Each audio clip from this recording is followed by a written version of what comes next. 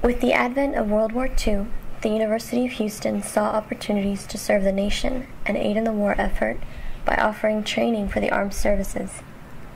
At the height of the war in 1943, more than 10,000 trainees were enrolled in war production courses taught by university personnel. Undertaking such a direct role in the defense effort, the University of Houston needed new buildings and facilities as soon as possible. The need for a recreation building was especially urgent due to pending contracts with the United States Navy.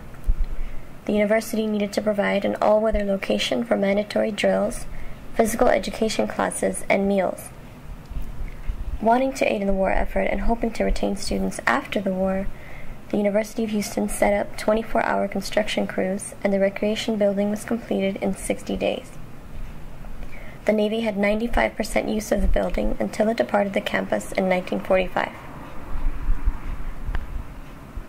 When the war ended, the Navy left and veterans flooded the campus.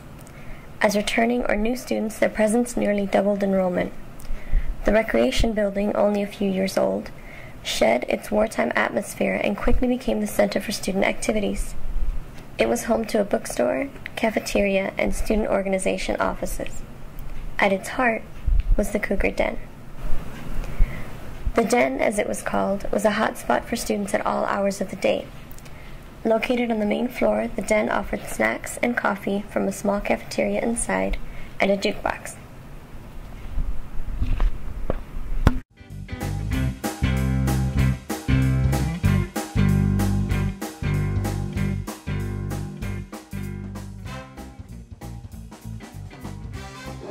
At that time they had a place called a Cougar Den, and that's where usually everybody hung out between classes or before and after classes.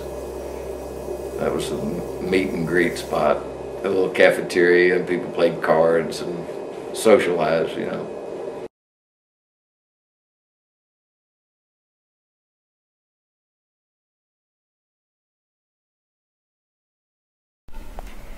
The mid-1960s brought several new buildings to the university campus. With enrollment well over 15,000, the beloved Cougar Den, now falling apart due to its rushed construction roughly 25 years ago, was no longer large enough to handle the rising student body and number of student organizations. Plans for many new modern facilities were drawn up, and the Cougar Den was demolished. Its significance to the student body, however, was not overlooked, and when the University Center was opened in 1967, it included a new Cougar Den.